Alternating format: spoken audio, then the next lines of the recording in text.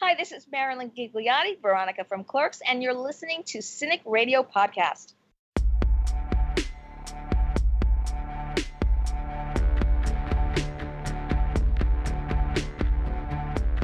You're listening to the Cinik Radio Podcast. Now, your hosts, Igrihe and Cinik. And you are listening to the Cinik Radio Podcast, and I'm your host, Cinik, and joining me, as always, my co-host, and two men who have never knocked a body out of a casket out of wake, Igrihe and Ryan. And on this week's show, we get the chance to review Kevin Smith's masterpiece, Clerks. We also get the honor of sitting down and interviewing Ms. Marilyn Ghigliotti, who owned the screen as Veronica in that movie. Because we are the Cinik Radio Podcast. Like, listen, subscribe. Most importantly, don't try this at home. Well, folks, what can I say about our first guest tonight?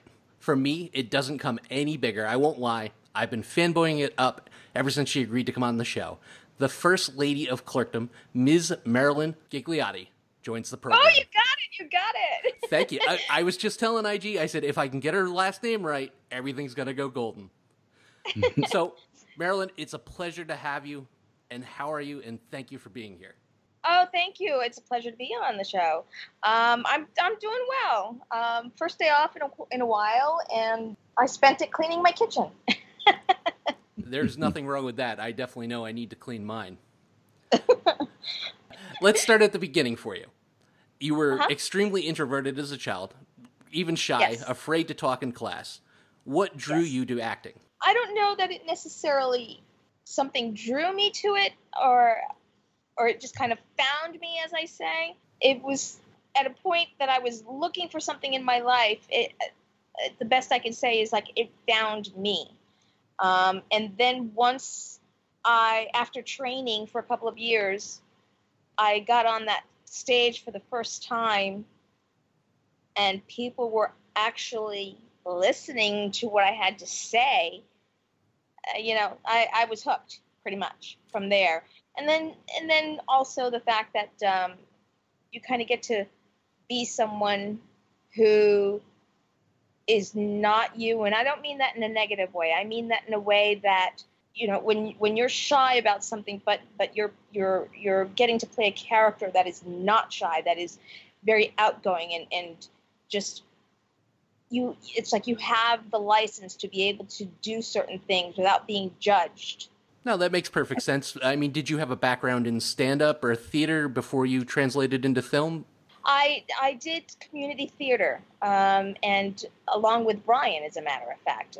We did a couple of shows together, and my first time going to the community theater area, I saw Brian on stage, and he was playing Renfield in Dracula, and he pretty much stole the show. He was fabulous. And then to have found myself working with him on a couple of other stage productions, it was really nice. And then to have this history with him is amazing. Yeah, he's a great guy. I've met him a couple times in person. I've been trying to get him on the show forever. I really think that he is one of the most underrated actors out there. I mean, not only just his portrayal of Dante, but everything else that he's done. I've been a huge fan of. I mean, Brian's got chops, and I think that the mainstream world needs to realize that. Yeah, I agree. I mean, but, unfortunately, I've gotten to know so many talented people in this business, especially since moving to LA. And unfortunately, talent is not necessarily what gets you known. So your first big break came in your early 30s. What was the casting process like, and your reaction to being cast as Veronica for Clerks? At the time that I went to audition for Clerks, it basically was coming out of, I'd done community theater, so now we hear that there was auditions for a film going on at one of the theaters that we worked at. And so basically it was going there, just taking a chance, seeing, okay, can I do this for film? And then having Kevin call me up to come and read the script, make sure I was comfortable with what I was having to say. And, it's just been kind of a nice ride so far, so to speak. for me, getting any kind of major role, it's always scary because of having to memorize all those lines. So that's the one thing, and memorizing anything is always difficult. Well, at that point, you had very limited work on film. You get Veronica, which is kind of a meaty part with a fair amount of dialogue. Were you nervous going into it, and do you have a process where you learn to kind of memorize your lines?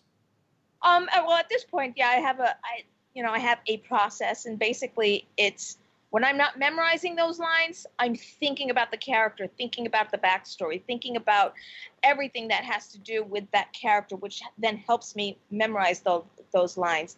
But even back then, though, it's like when you're doing theater, there's a lot of lines in that. But we have about 2 weeks process of blocking and going over the lines and going over the play, so it helps to memorize those lines.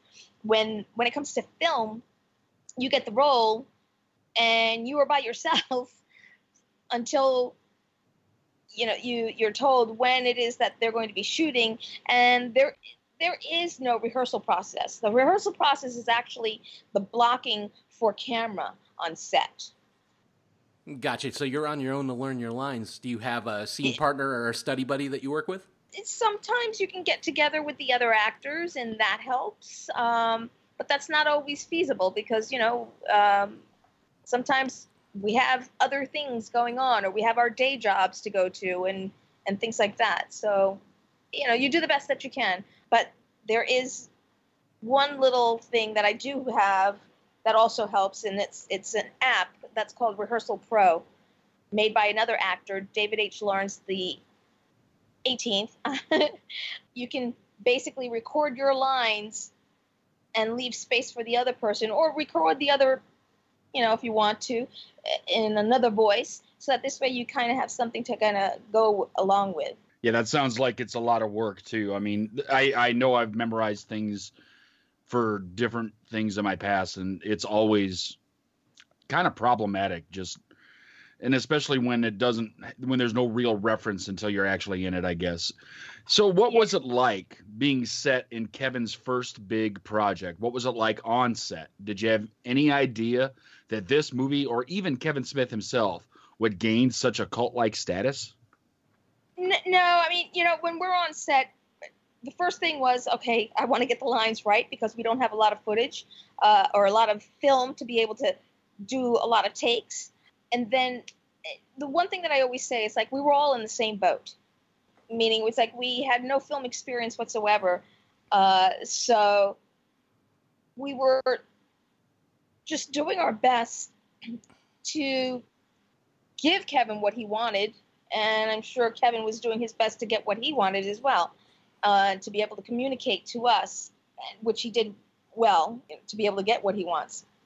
So, and I say this to everybody, I don't think you can ever know what your film is going to do. I mean, many times out here in LA, you've got a lot of people who are looking for actors, and they'll post them on Actors Access or other submission sites and say it's, especially in the very beginning when they're doing this, it's like, they're trying to get actors to just give their time and not be paid.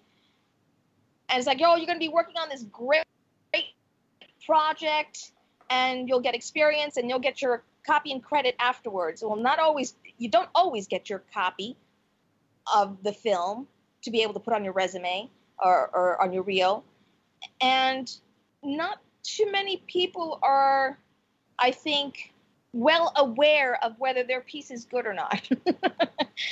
just like when you watch American Idol and you've got some of these people who audition and are not well aware of whether they can really sing or not.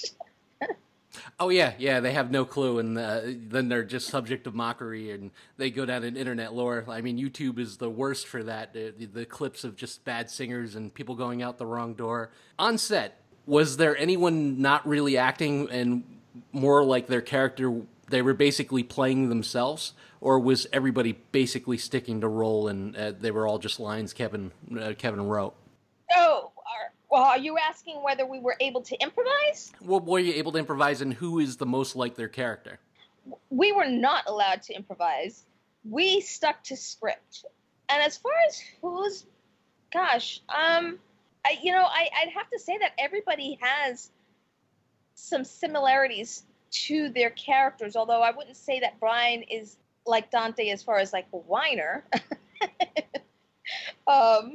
or that he doesn't have ambition or anything like that. I find a lot of similarities with Veronica in the sense of, trying to be there for her man, as she says, and just trying to make him realize that, or whoever that significant other is, make them realize that, they can be better, that they can be somebody, and that they can do better. Jason, it was written about him, so. Yeah, I was going to say Muse had to be the one that it was pretty much just like their character there. Either that or the Thule's gum representative, one or the other. Yeah. But Muse, I had to get that Muse is just like that. I mean, I've even seen him on some of the just kind of stage shows that Kevin has put on, where he and Muse and other people go out and take questions from the audience and tell stories. And Muse is kind of like that everywhere else too. So. Oh yeah, most definitely.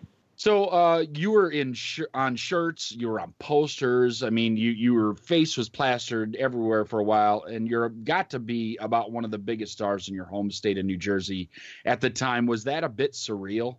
I will say that I wasn't one of the biggest stars back in Jersey in my town, because my town alone, Bon Jovi came from there. Dave Sabo from Skid Row came from there. Greg Evigan from BJ and the Bandit.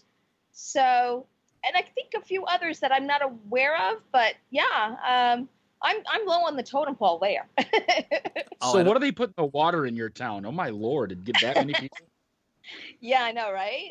I don't know. I honestly don't know why that is, but if you look at it though, there's a lot of famous people that do come from Jersey.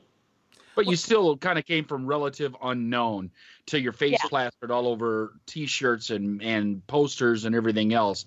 That had to kind of give you some kind of different feeling about yourself. It did and it didn't. Only because still had to prove myself. And once Clerks was done, then I kind of had to try and match that, try to get something else and try to capitalize on that. And that didn't really happen.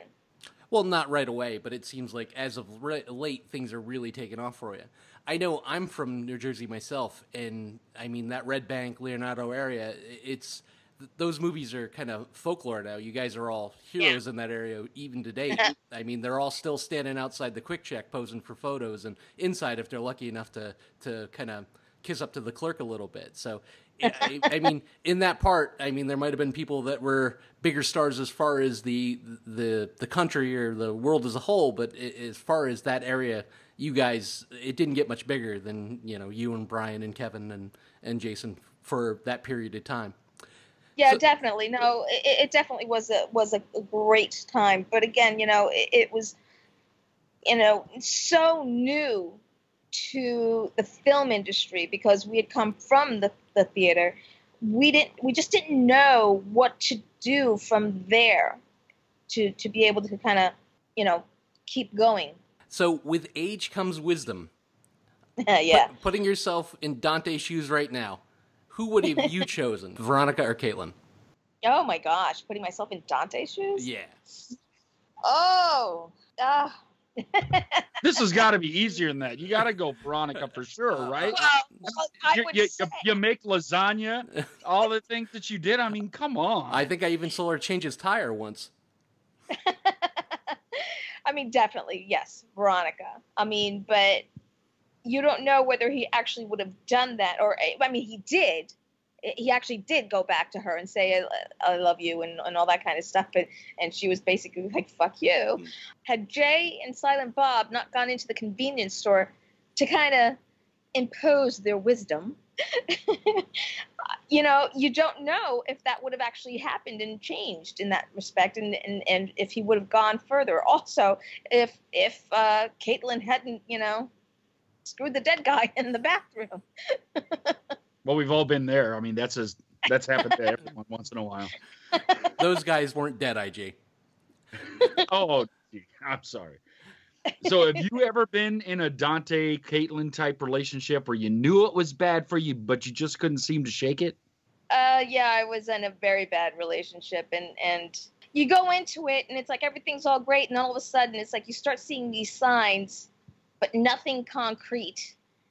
And, then when it goes bad real hard and real fast and real bad. You can only use it as experience. Just, shake yourself off and get up and go on. And hopefully come out of the end better. Yeah. Yeah. And try not to let it, sway you in any way on any future relationships as well. Don't bring the baggage. Well, background checks work perfectly for that as well. I mean, check credit scores, criminal histories, STD screenings, anything you can to get an advantage in today's dating world. Definitely. Now, Marilyn, an ongoing joke of the film was Veronica's lucky number 37, fortunately not in a row. Have you been given a hard time over the years about Veronica's very giving nature? Well, sometimes it can be a little over the top, and other times it can be very fun-loving. It's just, guys needing to realize when is it over the line and over the top. Well, and that's really a problem these days where people don't know how to draw the line between real and fake, and then you end up with a president like that. But it definitely is a problem where people can't distinguish that, perfect example, Jeffrey Dean Morgan from The Walking Dead, living in a regular community out in the middle of New York, and people decide, well, it's not gated, he doesn't have security, so let's go knock on his door because everybody wants to talk with Negan. Not a great idea. No, not at all. I will try to make fun of it first. I will say that.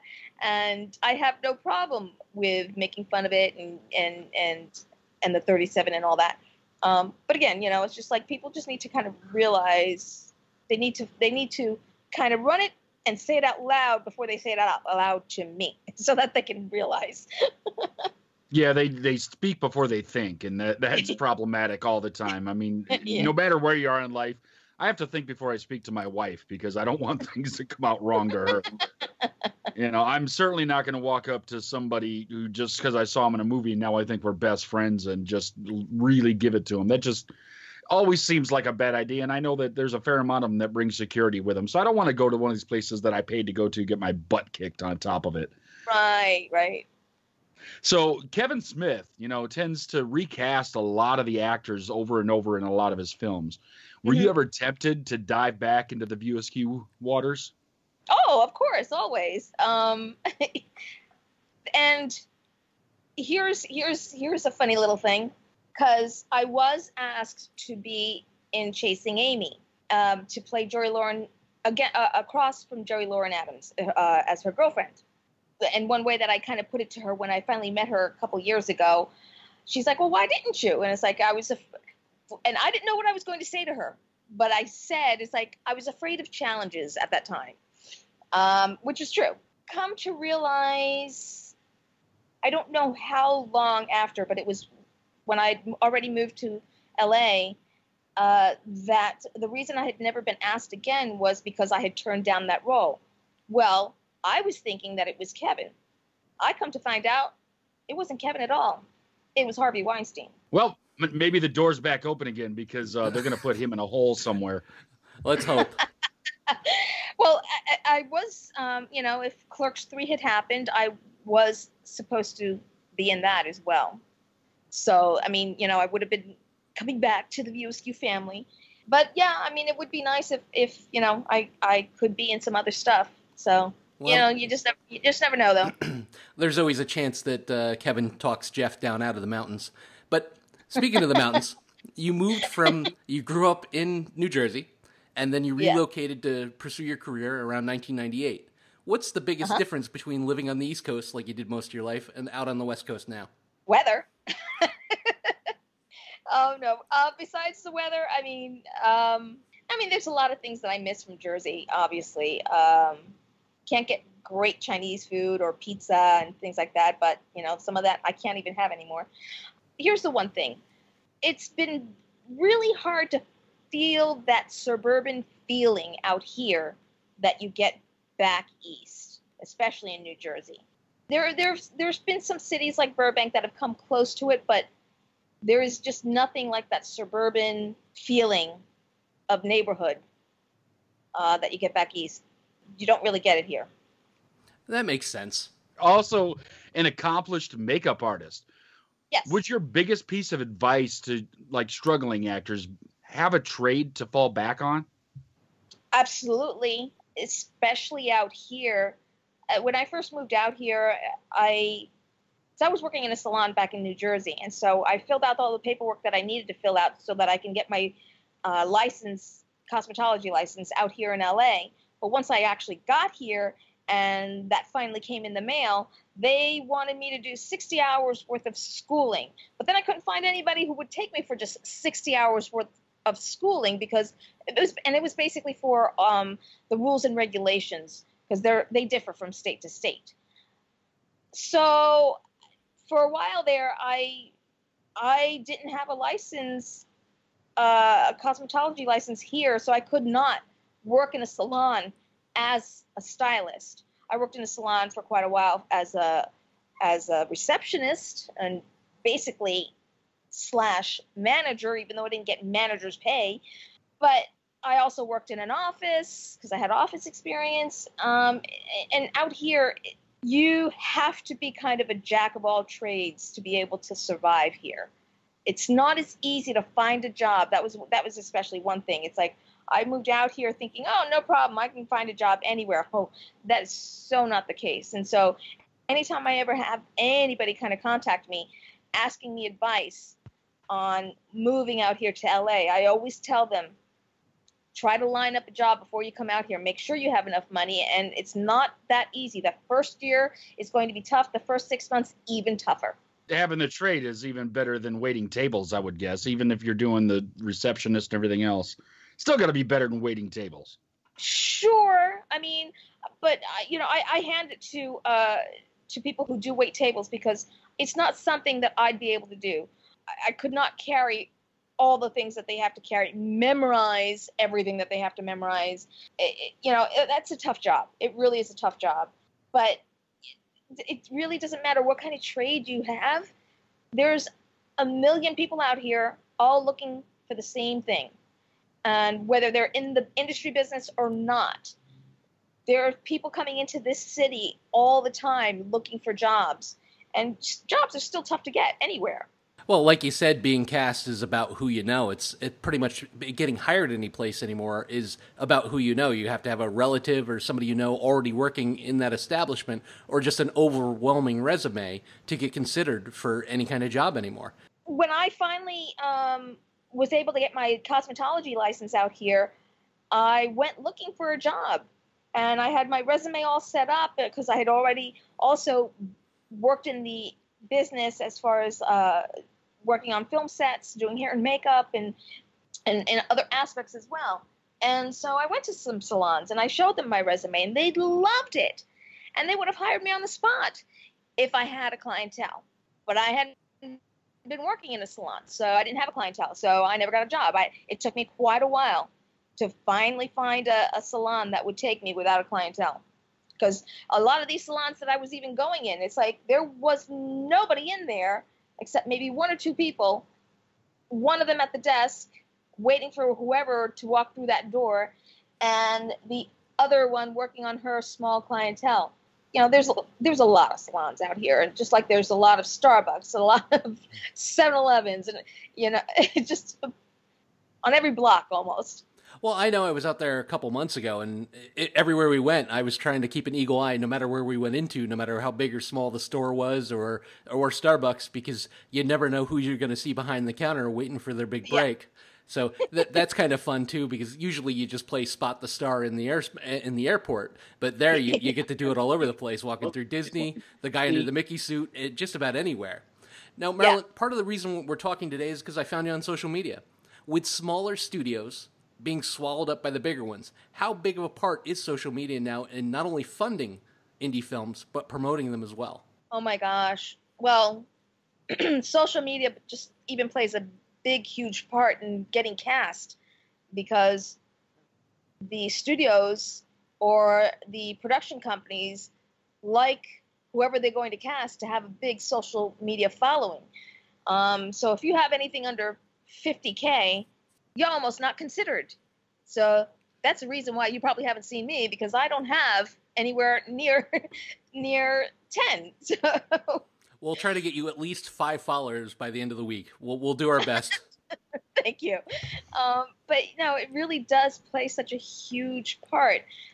But the other thing that I've been finding out as well is you've got a lot of studios that they're looking for content, but they want you to have the content already filmed. But you need the money to be able to film the content. So you kind of run into these circles of, trying to figure out the catch-22 of it all.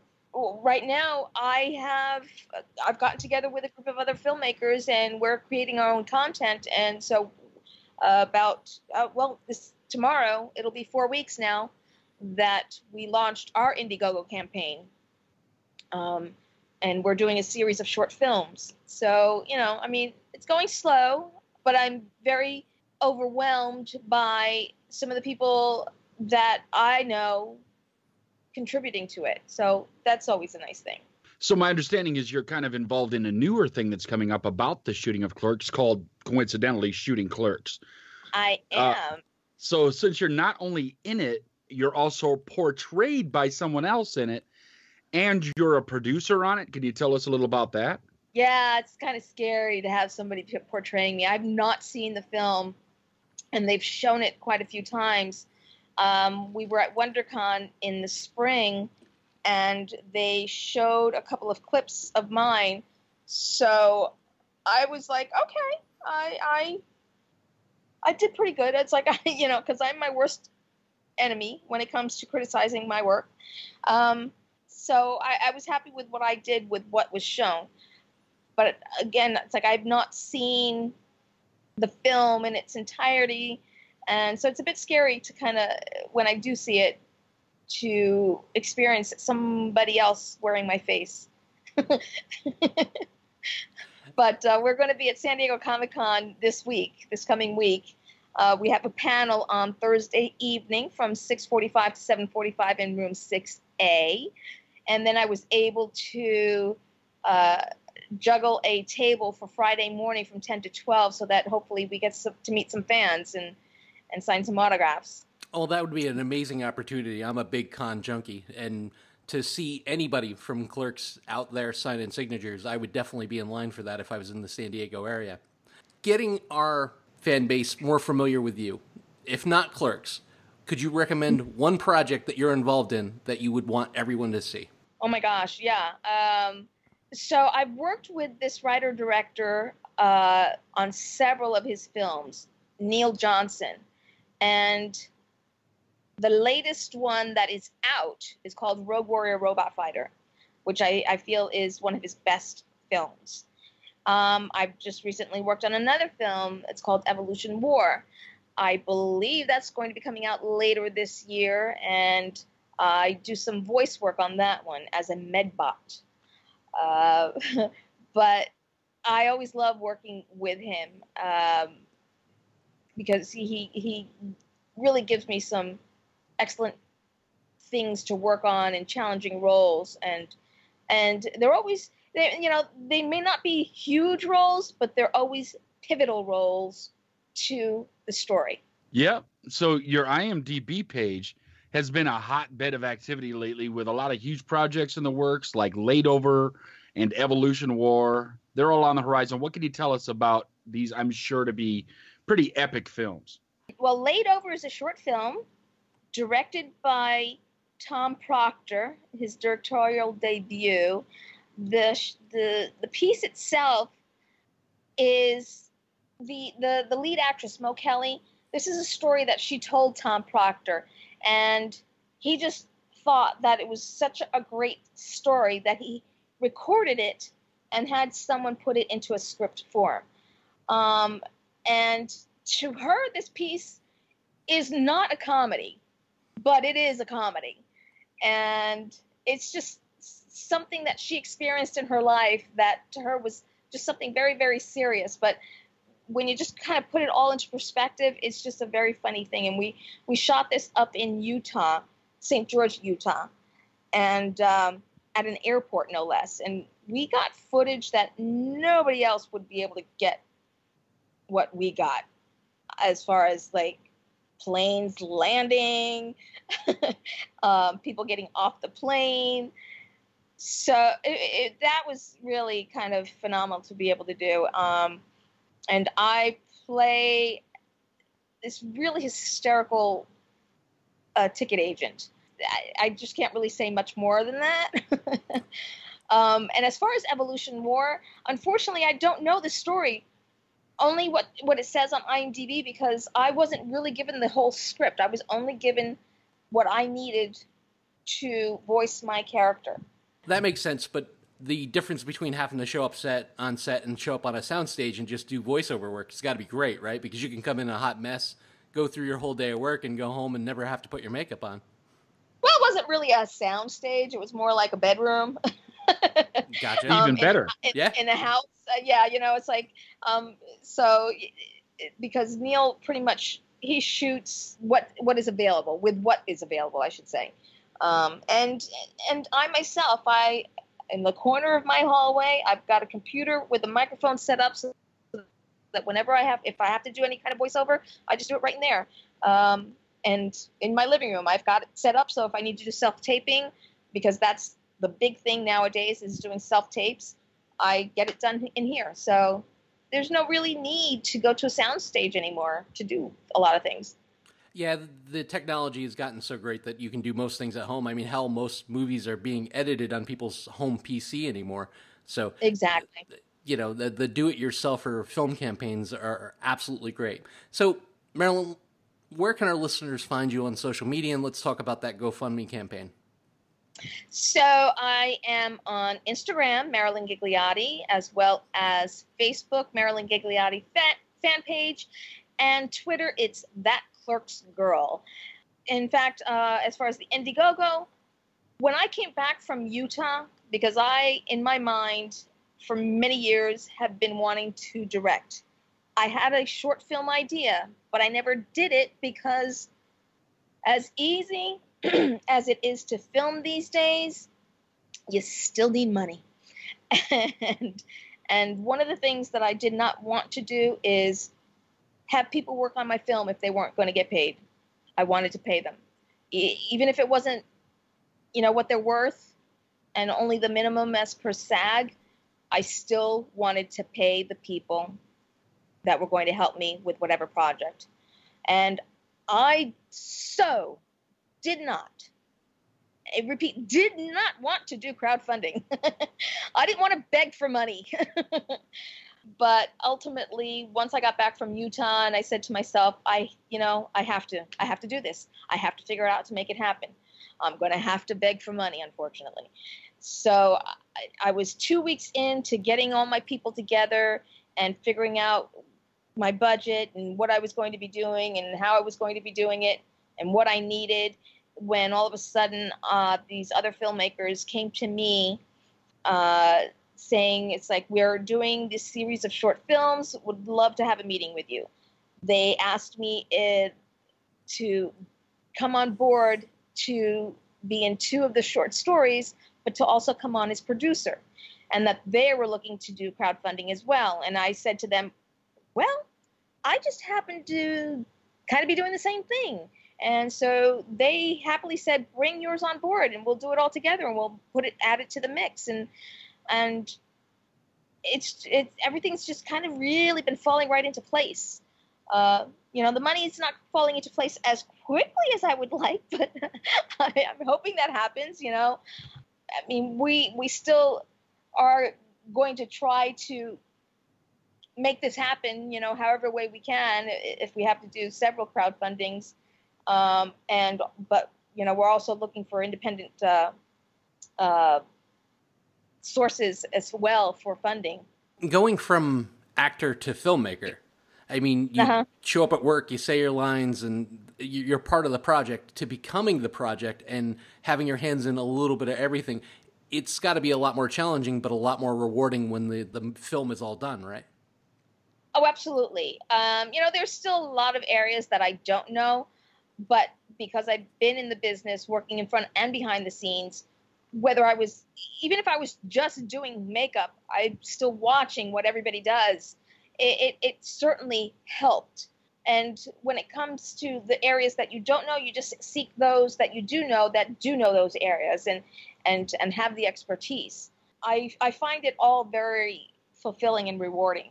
Well, Marilyn, it's been our honor and our pleasure to have you, and we appreciate what time you carved out for us. I'll be looking for all your projects in the future, and I will definitely donate to your independent GoFund thing. And thank you. We appreciate you so much. Thanks. Okay, thank you. I appreciate you guys, really, seriously. Thanks for being here. If you haven't had your head in the sand for the last 25 or so years, Dante and Randall are less than fulfilled with their Mick jobs. IG, what was your least favorite job of all time? Well, my least favorite job would probably be the first job I ever had. I was one of those cart pushing kids at Target. And this was well before the time when they had those nice little motorized things to help get the carts up into the store. Like, it was all full manual labor. My parking lot was uphill toward the store. I started working there in late fall. So about a week after I started there, it started snowing. And they just did not give a shit. They're like, go back out, get more carts. I'm like, this is full. Yeah, but there's carts out there in the lot. Go get them. There weren't even cart corrals at the time. So I guess if that tells you how old I am, it was menial job for $3.85 an hour and no hope for any kind of improvement. It was pretty awful. Now, because of that job, IG, do you always return your cart to the cart corral? Or are you just like, screw it, these kids need to learn the way I did? I kind of, if I get a chance, I'll kick it all the way down to the end of the parking lot and just let it go. Run over it with my car, so make sure that it has that one bad wheel. For me, I did a factory job for about 3 years, and it was pretty bad. It was industrial based. I saw a lot of people get hurt. You had to have your blood tested because your lead count was so high that they could either take you out of service or make you wear a respirator 24/7. I mean, the money was good, but you were basically a human science experiment. I was pretty sure if I stayed any longer that I would end up turning into the Hulk. So I got out of there and I kind of moved on to some other slightly less awful jobs until I ended up where I was now. How about you, Ryan? All right, I got it. And mine is far just tedious. Was that I was working for a nursing staffing company where I basically, my job was it was basically just data entry. So I just had to sit at a computer for 8 hours a day and just enter in stuff from like index cards and from emails. And it was just tedious and boring and I had zero social interaction. So I would say that was easily the worst experience. It wasn't manual labor, wasn't physically taxing. I wasn't at any kind of really health risk. It just was boring. Oh man, it's got to be rough. Yeah. We're over here science experiments and trudging through the snow, and he's like, I had to sit at a desk with a computer and listen to music on my headphones while I type things in all day. Listen, man, my God. The risk first world problems. Carpal tunnel is real, man. IG, although his vilification was a bit misplaced, did the Chuli's gum representative make a pretty good anti-smoking argument? I mean, did he make you want to put down your cigarettes and maybe chew some Chuli's gum? Well, it almost seemed like communist in the way he was going about it. He's like he was standing up front and he just needed a soapbox to stand on. I mean, the argument might have been somewhat sound, but as was evident in the movie, as soon as he was found out to be a Chuli's gum representative, everybody went back to buying cigarettes. So can't you have both? Can't you have gum and cigarettes? You could smoke the menthols and chew mint gum. You'd be minty fresh forever. Well, and what I loved about that too was after it did get broken up, I loved Brian O'Halloran's acting when the guy asked for a pack of cigarettes. after he was being pelted by cigarettes, which in today's standards, I mean, he should have probably just picked those up because that was a lot of money laying on the ground. But just the indignant look. And his girlfriend, Veronica, did make a great point. At least they weren't lit. How about you, Ryan? Did you like the cancer merchant speech, or do you think people should be left to their own devices? It was a great speech, and I loved the kind of twist, the twist that he really was just the representative for the gum. But I think it, not to bring reality to this situation or movie, having dealing with the health and wellness field, you can't convince people to stop smoking. You can give them a rah-rah speech, and maybe for 20 minutes or a day, maybe they're convinced that they're going to stop. But I think people have to really want to quit. So I think no amount of kind of verbal persuasion is going to work until somebody really decides on their own that they want to quit. My grandfather used to tell a great story about how he said he was going to quit smoking when cigarettes hit a quarter. So that just makes you laugh, because when I worked at a convenience store for a short period of time, I was surprised when it was like $20 or $30 for a carton, and now it's just almost $20 for a pack. It really has gotten out of hand, and you would think that would cause people to stop, but it really doesn't. IG, although they might be drug dealers and profound loiterers, what are your thoughts on Jay and Silent Bob, and would you hang out with them?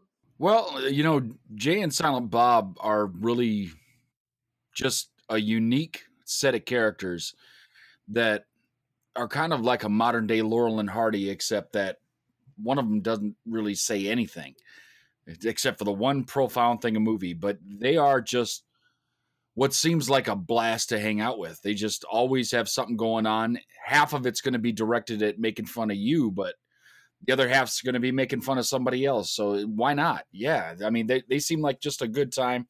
And you know me, I'm always about the good time. Yes, you are, which gets brought up several times in the press packet and the new website. Plug. I love Jay and Silent Bob. I mean, they are the dynamic comedy duo of our generation. And even though one doesn't say anything, he's just as funny as Jay, just with his mannerisms and his reactions. And I love that one section of movie every single time where he just comes out with something great. I mean, in Chasing Amy, it's about how he wanted to be a showgirl. I absolutely, I love the chemistry between the two of them. I mean, if you ever get the chance, definitely go see one of their shows.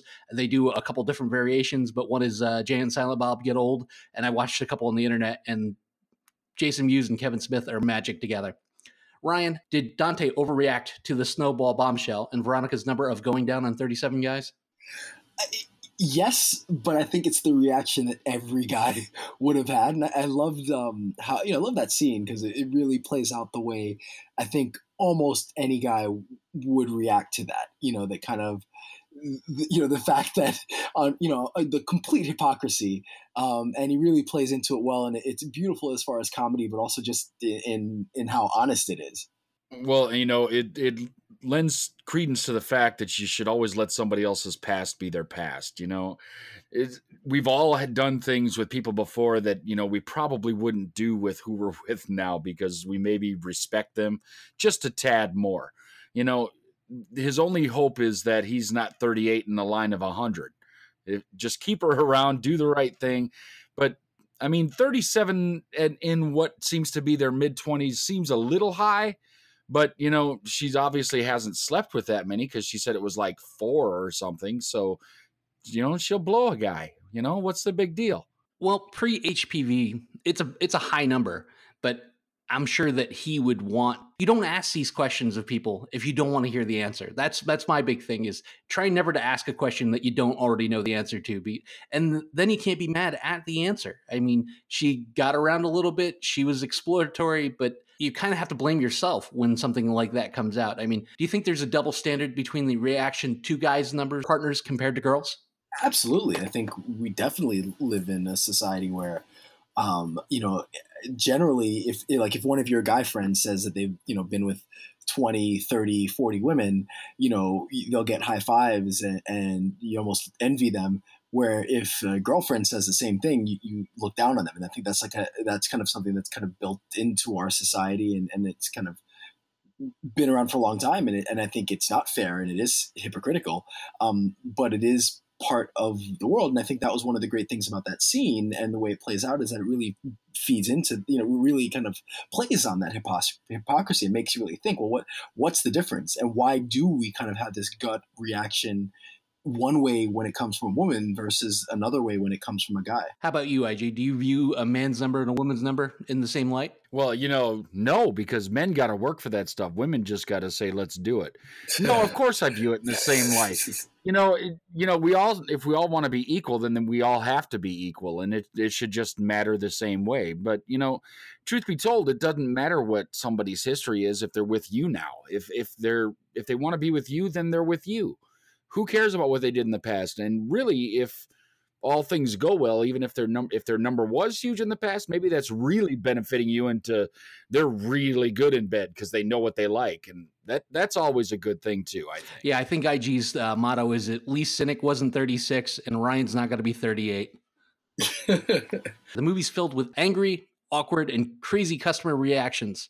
IG, I know you've done a lot of customer-based jobs in your life, but have you ever had a crazy customer reaction like they dealt with in the movie? Oh, yeah. Yeah. Well, that's the thing is anytime you are dealing in a customer-driven thing, you're going to have people that just have the craziest either requests or demands of whatever is going on, regardless of whether policies exist or there's other matters, be they safety or something else in mind. I mean, even so much as, just somebody saying, well, why can't I get this for this price? I mean, literally like years ago, I worked at Best Buy. I kind of worked in the computer area because I knew more than most people. So working in the computer department, and like one of the big things then, because this was a while ago, was we had a big case full of RAM. And people would come up and try and price RAM to put in their computers or ask why their computer was running slow. And a big common answer then was you need more RAM. Most people had maybe 4 megabytes of RAM or, even less sometimes. It's like, well, if you put more RAM in it, it'll run better. Well, how much is the RAM? And most of the time it'd be about $200 to upgrade. And they're like, well, why is it that much? I already spent $1,000 on a computer. Why do I need another $200 in RAM? I'm like, because that's what it costs. Well, can I get it cheaper? I'm like, I doubt it.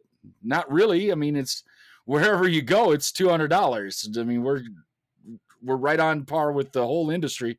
And they just wanted to argue and be like, well, can't I just take the old RAM out and bring it back here and give it back to you and you could sell me new stuff cheaper? And I'm like, no, we don't want your old RAM. They just wouldn't get it. And it's the same way with everything. I mean, you're working somewhere, you're supposed to be the expert, and they want to come in and just like in here, do you have any new releases? And they're standing in front of the new releases. Same thing. I mean, I did work in a video store for a while too, and it was literally just like what Randall was dealing with, where you just had people with inane questions, like, basically asking for movies that just released in theaters or asking for some like strange offbeat thing from the Czech Republic. It was just weird all the time. What do you recommend for a 13-year-old kid that wets the bed?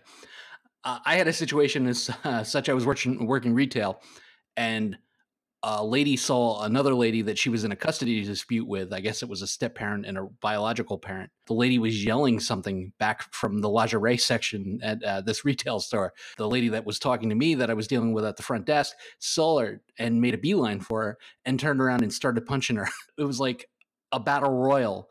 There was just bra and panties flying everywhere as these two families were fighting in the middle of the store. So I just got on the PA and kind of started doing a WrestleMania thing with it. I'm like, oh no, I think she's going to hit her with the rack. Anyway, the cops were called and it was cleaned up, but it was a pretty crazy scene. So there's no time for love, Dr. Jones. Ryan, do you think Randall keeps his job at the video store for the free movies, or to torture Dante, or to fuck with the customers? Probably all of the above, and maybe he doesn't seem to be the most motivated person in the world. So maybe that's just it. There's some people who kind of like, they're set in certain places in their life and there's zero motivation to advance or move anywhere unless they're forced to. So I could see him just kind of hanging out and sitting there until he loses the job or closes down or something along those lines. But he comes across to me as one of those people who just, I don't see anything there. He kind of like, he's very transparent. Like, everything you need is right there. And there's nothing underneath. There's no motivation or drive. It's just to harass Randall and just hang out. It's got to be purely just to mess with customers, though, because obviously it's not the video store, because he wants to borrow the car to go to a good video store. So he don't care about paying for rentals. That doesn't bother him. But just imagine, like, your job is to sit somewhere as often as you feel like it, close down when any whim comes across, and literally just tell people to go fuck themselves all day. That's a pretty good job. Yeah, I agree. And then your best friend is essentially working right next door, and you can kind of go over and see him whenever you want. I mean, you can just lock the door and go hang out and get free Gatorade. I mean, if finances weren't such a big deal, I could see that being the ideal situation for IG and I. IG, rumor has it that there's heat between Jeff Anderson, who plays Randall, and Kevin Smith, which has put Clerks 3 on ice. Can they push the franchise forward without Dante's jaded best friend? Well, after Clerks 2, I think maybe they can. What's the kid's name? The goofy kid with the pillow pants and everything. He could take Randall's spot. Just he would then become the Dante, and Dante would become the Randall. So there are options, and I believe Kevin Smith is smart enough. I mean, he's a pretty smart guy, and he writes pretty well as far as what he's writing. When he's allowed to write in his little universe, he does really well. Like when he branches out like Cop Out, I didn't like that all that much. He did good with what he was given. I don't think he wrote that from completely on his own. It was kind of an idea somebody else gave him. But when he can stay inside View Askew, he does really well. So I think it's possible, or maybe they ought to just kiss and make up and get Randall back wearing his Rocket Rick shirt and doing the Randall walkout. Yeah, I'm not quite sure. And speaking of him staying within the View Askew genre, he just released I believe it was an Instagram post where he said that he's been writing and he may have creative control of the biggest IP of his career, and it's big budget, and he may be able to push whatever franchise it is forward. It's probably not Star Wars, DC, or Marvel. I can't imagine what it is. If you're a studio, Ryan, are you putting Kevin Smith at the helm of a big budget project? That's a tough one, because he's so unique in what he does, and I think he does in a very narrow range. He does what he does incredibly well, but he's such a big fan of the genre, and he's such a pop culture nerd that in some ways. I would be confident giving him, a property that he was a fan of, because I don't think, I'm a fan of him. I'm a big fan of his Fat Man on Batman podcast, and I really enjoy he and his co-hosts and kind of when they talk about movies and comics, and I think he's somebody that wouldn't want to get things wrong. So I would kind of trust him in that, I don't think he would take like a, Superman and make it all dick jokes. I think he would actually try to be on it, do right by the property. So, I just don't know that that's what he does well. So I think I'm of two minds. Like, I don't think he would do a disservice to the property, but I just don't know that it would be the best Kevin Smith you're going to get, because I don't know that that's really what he does really well. But then again, he's written some really great comic book runs too. So you know what? I'm thinking this on the fly. I give him the good property, because I think he can do a good job. We got a thumbs up from Ryan. He can't be any worse than Zack Snyder, right? I mean, he kind of almost tried to destroy Superman, so he can't do anything worse than he did. I mean, why not give him a big property? Why not let him bring Green Arrow to the screen? Because that's his biggest thing that he wrote, is he wrote a big series on Green Arrow. Why not? I mean, he's talented enough. I mean, to write the comic stories. He's done some good directing. Why not? Here's a question for you, for both of you guys, being big Star Wars fans. Would you trust him with the Star Wars movie? No. It depends on the movie. That was a fast no. To me, it depends on the movie. At this point, I can't imagine it being any worse than Rian Johnson, but that's just me. Maybe if they did like a Tales from the Cantina thing, he could do some of that. But like a mainline like saga film, not a chance. No, because they took their chance taking somebody who's not as rounded, and it divided the fan base, which was Rian Johnson. Was the movie bad? No, but he tried to take a spin on it that didn't need a spin. Like, you can just play the formula in Star Wars movies and be happy. And he tried to go against the formula, and it just pissed half of the population off. I tease Ryan a lot, but I just actually sat down last night and rewatched it. I don't dislike the movie. A lot of the choices make me scratch my head and say, why? Why did we go this route with it? Why did we do it this way? But, I'm not a director. I'm a movie watcher, and it'll probably always stay that way. Ryan, Clerks was made for less than $28K.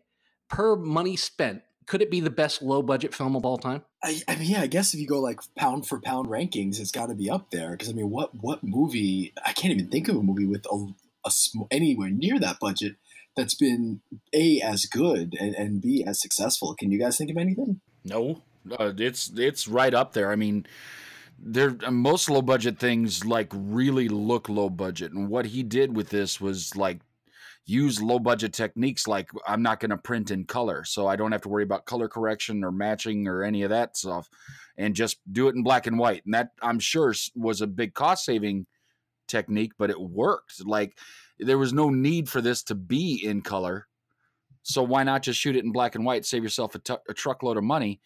And just everything worked. Everything that he did worked because it was more a character-driven story. It was a small setup that basically he was sneaking in there at night because it was the job he was working at. Why not? I mean, it all worked out really well. I was going to say Blair Witch was as good or creative for the way that it was shot and the kind of suspenseful ending, but that was $60K. So no, I don't think it was anywhere as good as Clerks as far as money spent. IG, life is yet a series of down endings. We go into the discussion about the innocent contractors killed on the destruction of the second Death Star. And we've talked about this multiple times, but the first time really on the podcast. Did Kevin Smith and Quentin Tarantino in the 90s change the way that dialogue will be written and spoke in movies forever? Oh, without a doubt. I mean, you have to really have... It doesn't always have to be intelligent based, but it has to be intelligent conversation, right? I mean, it's not really all that intelligent to have a talk about Death Star contractors, right? Because it's not real. But the argument there was real and very intelligent. And both Kevin Smith and Quentin Tarantino are good about taking discussions that just aren't going to be real and making them as real as they can be, and being very dialogue driven, where it's not about the effects. It's not about the shot setup and how good it looks. It's really about how the characters develop. And that's a thing that had been gotten away from very highly at that point. And still, even to this day, like, a lot of action movies, you don't have any character development. You're just going to run action. So you don't know anything about the character. It's just fun to watch them blow shit up. Well, Ryan, we take the cool, snappy dialogue and the cool character writing of Quentin Tarantino and Kevin Smith away from Clerks or even Reservoir Dogs.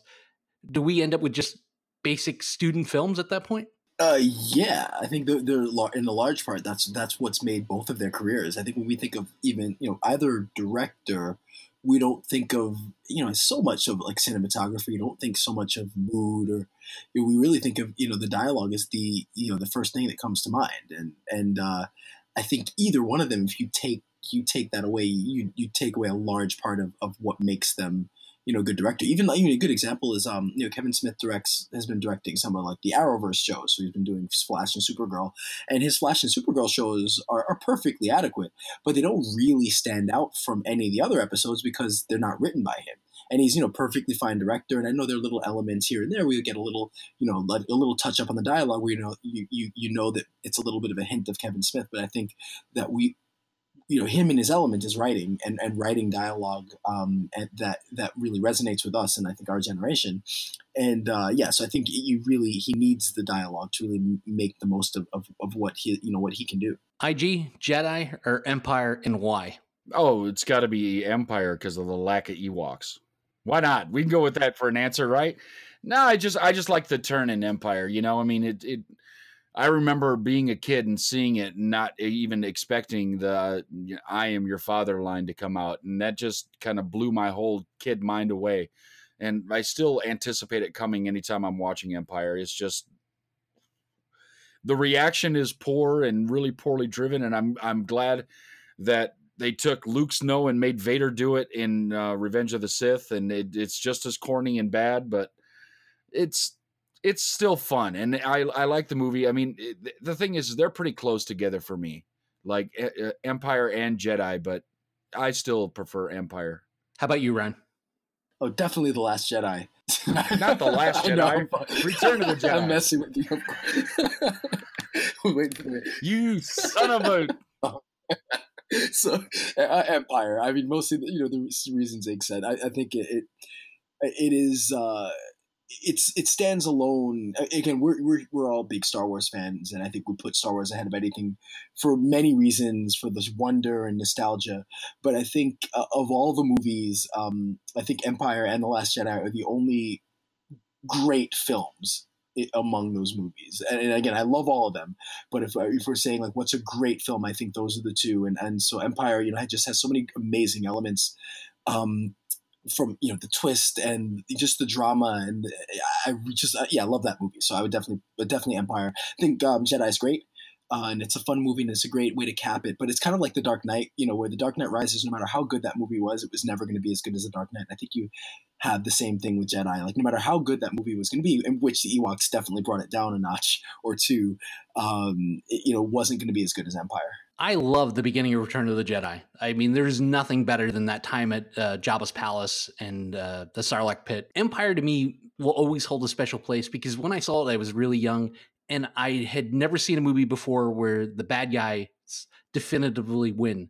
And that was as close as I would ever get. And because of that movie, it's always been a thing for me to want a strong bad guy, to want not just a challenge for the protagonist in the story, but I want it to feel real. And one of the things I like about the new Marvel movies is that you can actually identify with the antagonist of the story. It's not just some, I'm going to take over the world type of scheme, but it's real heartache, it's real pain, and you actually almost root for them a little bit. And I don't think it's necessarily a terrible thing to root for the bad guy in the movie sometimes.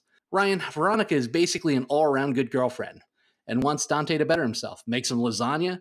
I think I even saw her change his tire once, but he can't seem to shake Caitlin, who's a terrible match for him and did nothing but cheat on him like 7.5 times. Have you ever been in a Caitlin versus Veronica situation, and which one did you choose?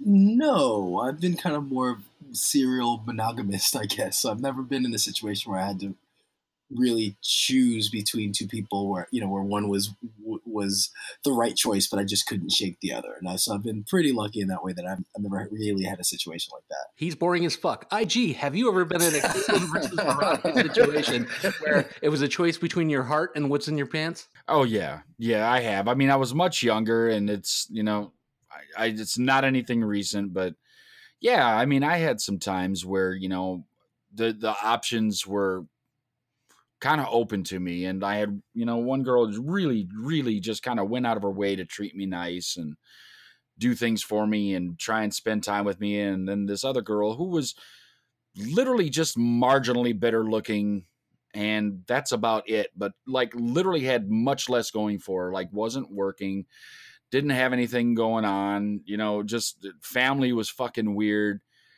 and I ended up throwing away the good one that was great and nice to me and was moving forward in the world for the one that just treated me like shit at every single turn. Yeah, it bites you in the ass something fierce, because that would be my first ex-wife. So yeah, that's bad. And you'd think somebody would learn, but I do have 2 ex-wives. So yeah, I mean, it's human nature to want probably what's not best for you and not see conventionally that you have something great right in front of you. And you see it time and time again. You always see the guy end up with the wrong girl, or the girl end up with the guy that beats her and takes her money. And the head and the heart are always in conflict with each other when it comes to relationships. And when you can't determine which one should weigh out, it's always going to make a mess, especially when you want to stand on the fence. So you almost have to definitively choose a side and then kind of stick with that choice.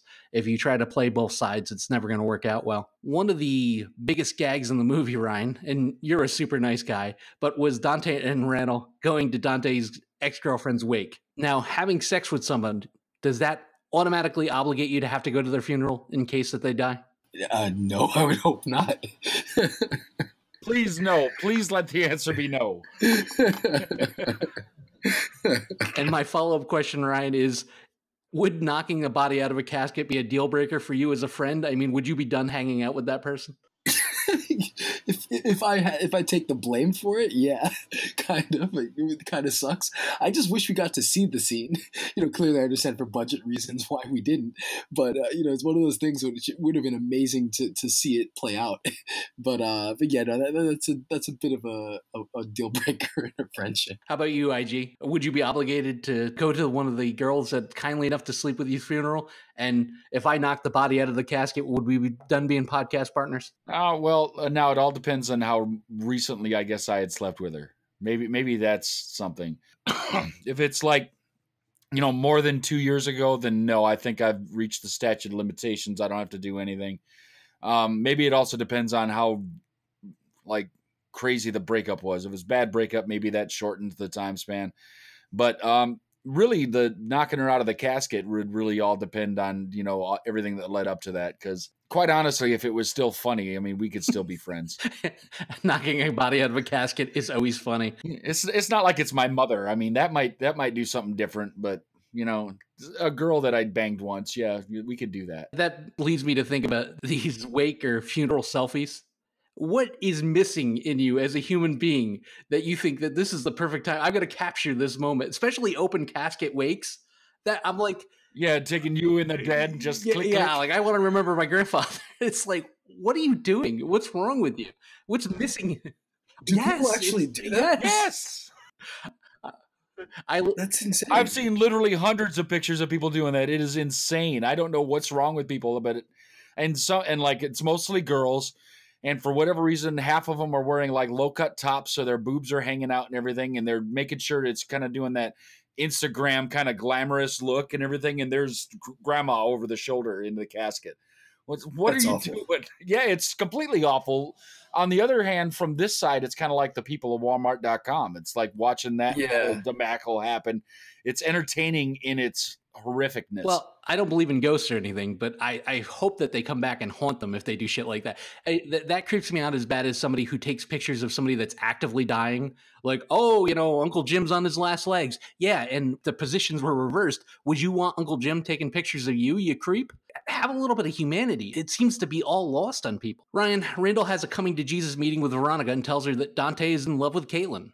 Was he being a well-meaning friend, or did he break the infamous bro code? A little bit of both. I think he was being a well-meaning friend, and I think he thought he was doing him a favor by kind of taking the burden away.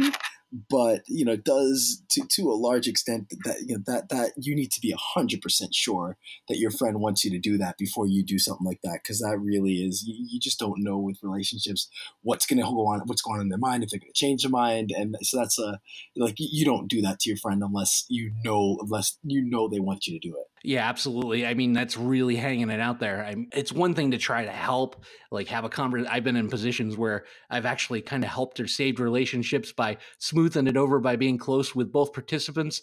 But to end a relationship for somebody else, I don't think I would ever be that well-meaning or, dance on the bro code that hard. You're just asking for it. It's sort of like that situation where two people who make up and break up every day, and then you start bad-mouthing the person that they just broke up with, knowing that they're going to get back together. You're always going to look like an asshole and lose. Bro code is real, my friend. He was completely against the bro code. Doesn't matter if you're trying to do good or not. You don't step into the relationship that way. Like, you can talk all the shit you want to your bro, but you don't say it to his girl. The bro code is real. Absolutely. In the end, IG, Caitlin's catatonic after screwing a dead guy, and Veronica dumps Dante, and he realizes he's made a huge mistake. Your thoughts on Clerks and your final rating? I love Clerks. From the first time I saw it until I watched it last week, every single time I come away just happy that I watched it. I can run a lot of different emotions through that movie, and some of it's nostalgia, and some of it's just because it's really well written. It's a noir film. It's almost a black comedy, but it's just something that you got to watch, and especially if you've ever worked retail or in video stores, which that's starting to become a thing of the past because it's been so long since Blockbuster really existed prominently. But anytime you've really dealt with the human population, especially in a retail level, this really starts to speak to you. And it spoke to me because I've lived that life. And it still rings true, even though I'm completely out of retail, just even dealing with other employees at my workplace. I really enjoy it, and I think everybody else that I'm good friends with does too. And maybe that's because we're all of like mind. Kevin Smith is amazing, and even as Silent Bob with his one line, she brings you lasagna. How can you not love that? I guess I believe that, if you like lasagna and you like black and white movies and really like comedy, go watch this and go berserker for it. I give it a 9. I never worked in retail in that type of setting, but you can really get a feel for just how honest and real the movie is. You can tell that it was a real lived experience. And, that's something I always love about, really a movie like that, or anything where you tell that the perspective that is being written and directed from it is real, and they really get it. And you can feel that even though I've never been in that setting. I think it's one of those movies that's infinitely rewatchable. It's hysterical. And it's so real and down to earth that it's hard to, I don't know how you can not like it. I also think it's pretty progressive for its time when you consider the variety of topics that come up. And kind of the perspective, you really tell that I think Kevin Smith was a little bit ahead of his time in writing that. And while, a lot of the humor in some ways is sophomoric, in other ways it was really, really smart and insightful. So, I really enjoy it. Again, I enjoy it every time I watch it. And I think, it's interesting because watching it when it came out, when I was very young, it was hilarious to me then, but I didn't get most of it. And then watching it, 30 years later, 94, 04, 14, or like 25 years later, it's still just as funny, but for different reasons. So I really enjoy it. I give it a 9 as well. I like Ryan doing math.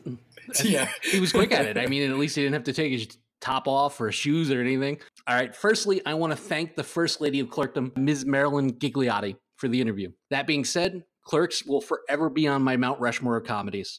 I love Dante, and I see so much of my personality, my own personality in Randall. They're some of my favorite characters written of all time. I mean, it's one of the most quotable movies of all time. And this movie was a complete game changer as far as dialogue goes. And it ushered in the era of it's cool to be a geek and pushed writers to write cooler, edgier dialogue. It also launched Kevin Smith's career, probably Nerdist, probably Twitch, probably Chris Hardwick, made Comic-Con a thing. I mean, I could go on forever, but you get my point. Clerks is an amazing movie. If you haven't seen it, you should. I give it a 9. And that's it for this episode of the Cinik Radio Podcast. I'm Igrihe. We had a great time bringing you this week's show. Please send all your comments, questions, concerns, and any crazy news stories from your neck of the woods to CINIKRADIO@gmail.com. Find us on the internet at CINIKRADIO.com. Look for us on Facebook at Facebook.com/CINIKRADIO. And find us on Twitter at CINIKRADIO. Continue to like, listen, subscribe, and share this with all your friends and family. And until next time, don't get captured. Follow the podcast on Twitter, Facebook, and at CINIKRADIO.com. Available for download on iTunes.